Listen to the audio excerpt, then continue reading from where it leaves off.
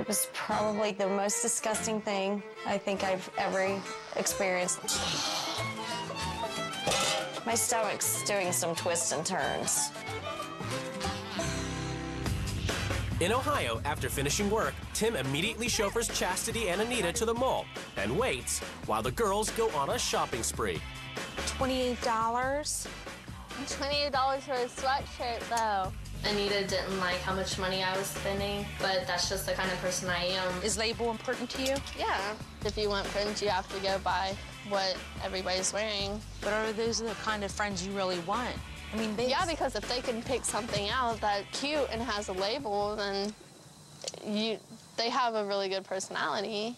Who told you that? My mom. She only sees price tags, she sees labels, she don't care. In my opinion, the kid's delusional. These are cute. In Pennsylvania, Rick arrives home, and he expects Angie, who's been doing housework all day, to now clean out the deer pens. Ugh. This is labor intensive. That's looking good.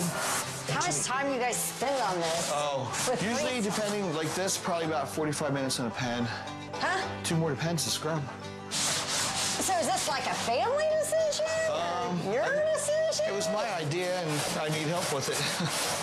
That's 2 hours in the pens that could be used as family time at night. We've had no communication just as a family outside of the deer world. You got a spider web in your hair. At the Hamilton home, after being shocked by the spending spree at the mall, Anita is concerned with the high price of Chastity's constant cell phone use. Now who are you talking to? You're supposed to be doing your homework. Me and my friends like having hour-long conversations on the phone. You're kidding, right? Mm-mm. Let me ask you something. What is the largest cell phone bill you ever had?